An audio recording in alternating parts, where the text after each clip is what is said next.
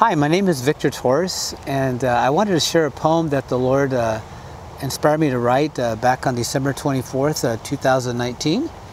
And it's called Jesus, the King of Kings. And it's an excerpt from a book that I have coming out that's going to be released on Amazon at the end of April 2021. And I wanted to share this in commemoration of the Lord for Resurrection Sunday. From heaven he came of his own free will to right the world's wrongs as only he could. Through a virgin birth, prophecy was fulfilled. He embraced a calling he well understood. 3 kings from afar came to worship him, to honor Emmanuel, God with us, the chosen one who redeemed man from sin, the Messiah who teaches how to trust. Since the fall of man, we were hopelessly lost, struggling in darkness without a clear path. Adam and Eve's sin came at a great cost.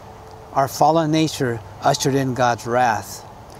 Jesus gave up his throne to come to earth, to show us the way, the truth, and the life, and a course that would lead to a new birth, where we walk by faith and not by sight.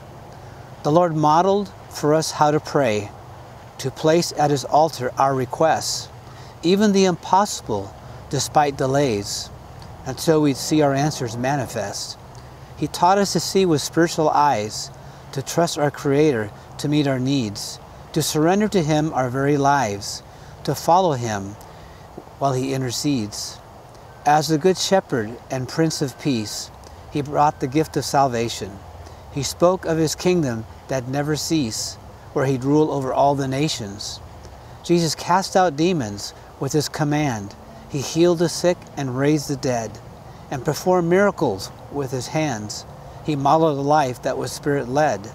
He declared, "Before Abraham was, I am," and enraged the rulers of his day.